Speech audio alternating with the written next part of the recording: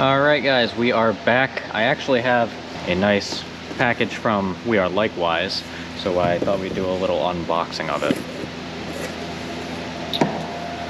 So, right off the rip, you can see really nice packaging for their the shift knobs and extensions. And then you can actually see that some of their other items, like their smaller stuff, adapters, drift buttons, and other accessories, come in these smaller baggies. Really nice quality, thick plastic. So let's get into these.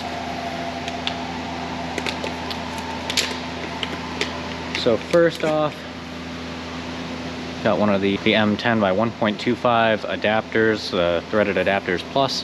Has the hex on the bottom so you can actually get it off of your shifter.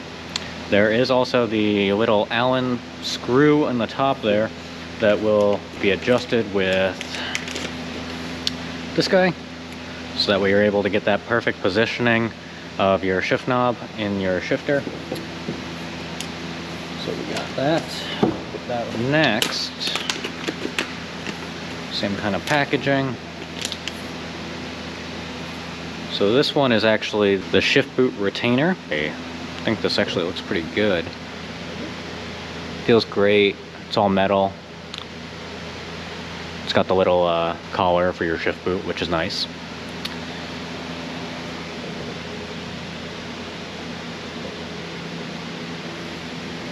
Put that there. Let's see what we have next. Cool one.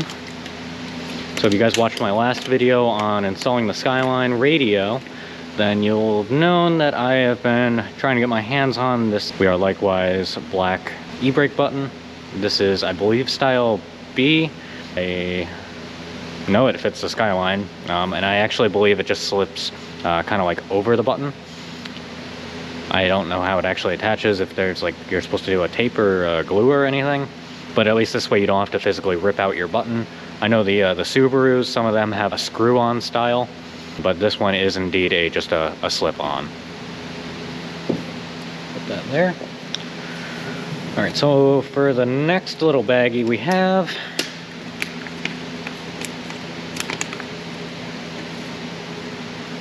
give you an alcohol wipe to make sure your surface is clean, and then the little H pattern. This one's for the Skyline. Maybe I'll do one for the Subaru. A really nice quality, again, it's metal. Little 3M tape on the back. Super cool. Moving on, we have our extension. Just like the threaded adapter, it also has the Allen screw in the top that you're able to adjust the placement of the screw to, again, get that perfect direction for your shift knob and shifter. And then the adapters not only work for just the shift knobs, but they do work for the extensions as well. But really nice.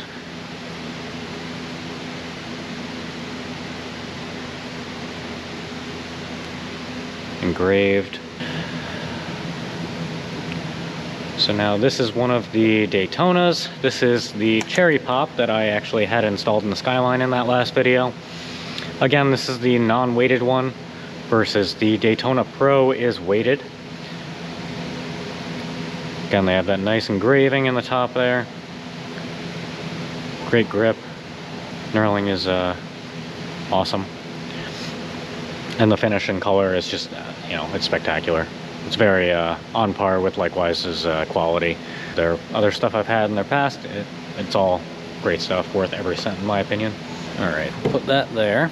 And then last on our list, Daytona Pro. This has got to be my favorite piece of the bunch. Again, it's that same Daytona as the red Cherry Pop, but this one it's got to be like, you know, double the weight, I would say easily. It could honestly even be triple the weight by just the feel of it. I don't have the exact measurements, but if I do have time, I'll annotate them here. The difference on the Cherry Pop versus the Daytona Pro. Again, there was a slight price difference between the two. I want to say it was like 10, maybe 20 bucks. But if I had known that when I was looking at them, as much as I like the red or the colored shift knobs and extensions that they sell, I 100% would buy this. Again, you know, there's no no comparison when you have both in your hand. And again, the finish is great. This is available in the silver, stainless, or the black anodize. I do want to throw some of this stuff into at least the Skyline today. Maybe if I have time, I'll do some stuff into the Subaru as well. But we do have, again, that H pattern, shift boot retainer, the adapter, drift button, and Daytona Pro are all gonna go into the Skyline. And I believe I'm just gonna keep the small extension with the cherry pop for the Subaru. That's sitting outside, waiting to go to the body shop. Let's get to installing some of this stuff.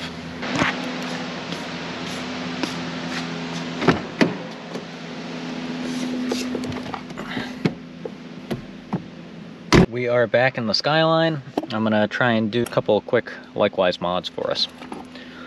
So again, we got the Daytona Pro, we have the threaded adapter plus, we have the shift boot retainer, and then we also have the H pattern and e-brake drift button. So let's get installing.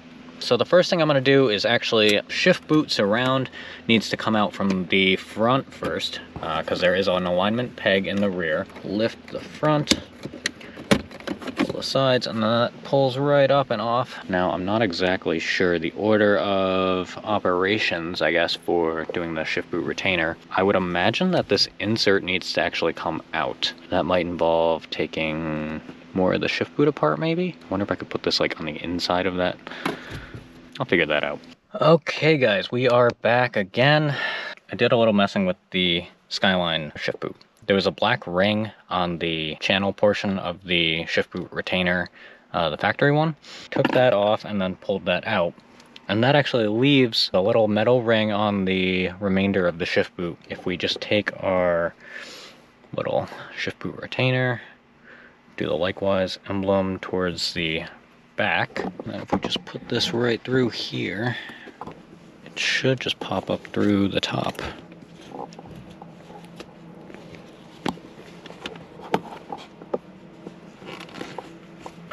There we go. So you're able to kind of push it into the channel of the Likewise shift boot retainer. Then if you just flip it upside down, put the retainer on the shifter itself. Flip our e-brake boot. What did I do? Does it screw on?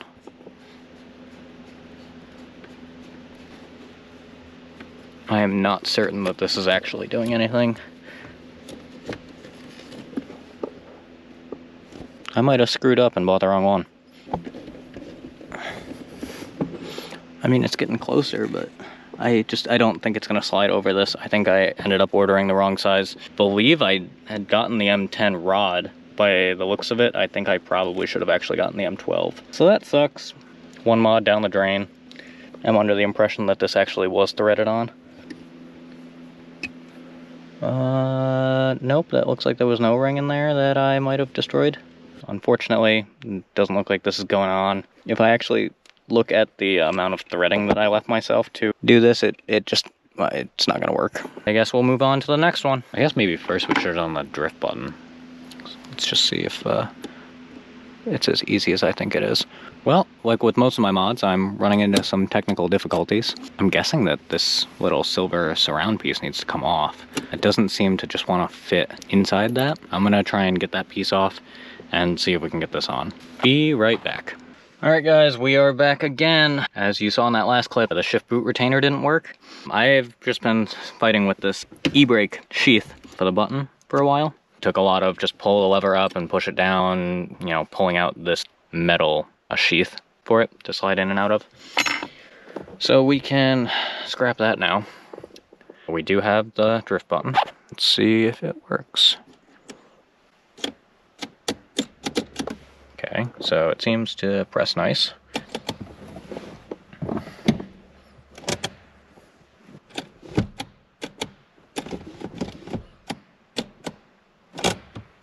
The feel of that is phenomenal compared to the before. I know it's not a crazy difference in just the action itself, but just the feel of the button going to the same knurling that the shift knobs have, and again, just retaining the springiness of the button. That's fantastic. It looks great too.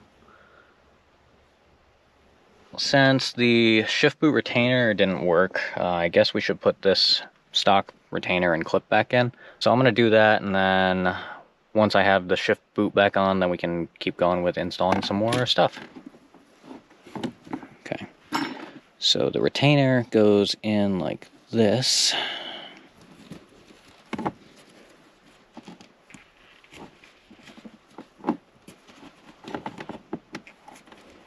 Alright, I'll be back. Alright, well, I actually broke something. There was that little plastic ring that goes on the lower portion on that kind of collar-y piece that I was talking about earlier for the shift boot retainer. Yeah, I snapped that. It's just old rubber and it just did not hold up over time. But a zip tie works fine. I still have the metal ring in the top for alignment, so everything should work out. We're just gonna throw this back on here. Fix the boot itself, slide it from the back, front down. We can just do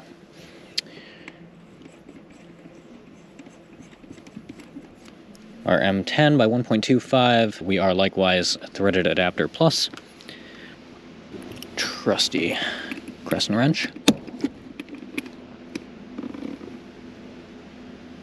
You don't want to over tighten it, but you want it to be nice and snug. Grab this, see how it sits right off the rip.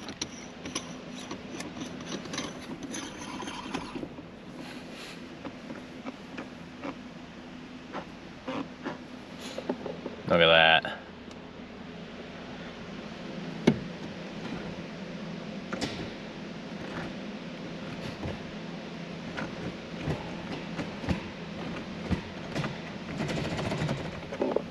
Nice. Again, that shift boot retainer didn't work. The H pattern, maybe we could put it like, I don't know, something like that. Kind of like up here or something. There's actually not a lot of great spots for it. I mean, it's small enough, I could put it right next to the e-brake. Shifter trim there. Put it back a little bit. I mean, I can always remount this later. It's just a single piece of double-sided 3M tape. Maybe I'll put it there. Kind of like that. No, it'll go up there. Right outside of the shift boot, that way we can pull it off right with the surround for the radio. Let me get the alcohol wipe all out. I'm gonna prep this surface and then we'll stick it down and do a last impressions.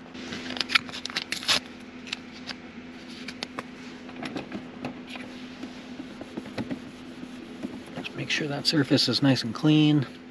As you can see, it was not. Curious. Oh, that's gross. That was on the e-brake. I definitely need to do a detail on this car. It's sat for quite a bit and needs some love, but it's all good. We'll get there. Now that the alcohol wipe is done, we're just gonna let that dry. Make sure our H pattern orientation is correct. Take the red backing off of the double-sided tape. Nice and easy. And then what we're just gonna do is get it all nice and lined up. Just press down. So yeah, that's the H pattern all installed. I love that. Looks great.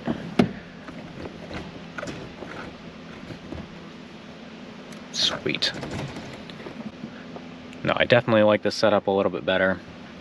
I'm honestly most excited about this little button and really disappointed that this didn't end up working. And I did end up actually destroying the O-ring in the bottom. It is just supposed to slide on. And yeah, I definitely bought the wrong size. If anyone of you guys has a M10 shifter that, you know, this likewise shift boot retainer would work for, drop a comment down below on what car you'd put this in, and you know, maybe we can just give it away to one of you guys. If we can't use it, you know, it might as well go to one of you guys. That's all the likewise stuff that I can do today, at least for the Skyline.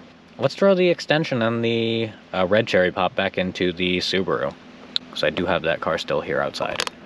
So let's go to the Subaru.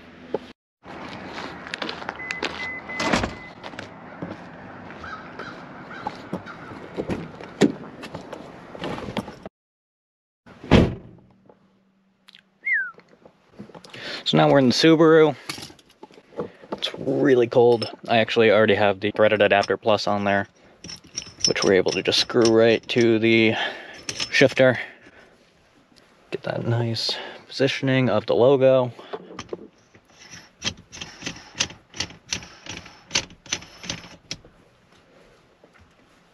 And then that we actually do need to adjust, but I forgot the little Allen key. So maybe I can do it. Nope. Well, that is fully tightened.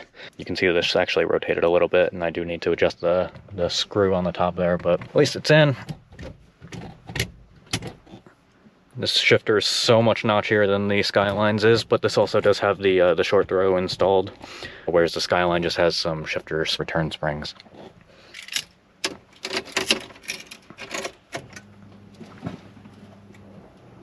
Happy birthday. What? She fires right up.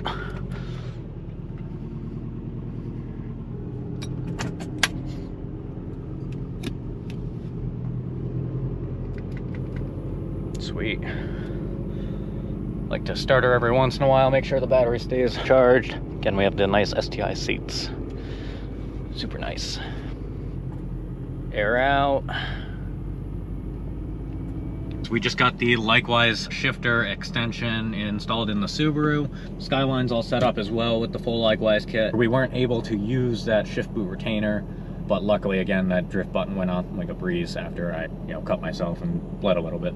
But nothing out of the ordinary. Again, if you guys are interested in any of the Likewise stuff, I'll put some links in the description below. And of course, if you guys want any bags or air suspension, then be sure to go check out Bag Riders, where we all work, and it's a great place, great people, great products, and most importantly, great pricing. If you're in the market, be sure to check it out. Put a link down in the description below.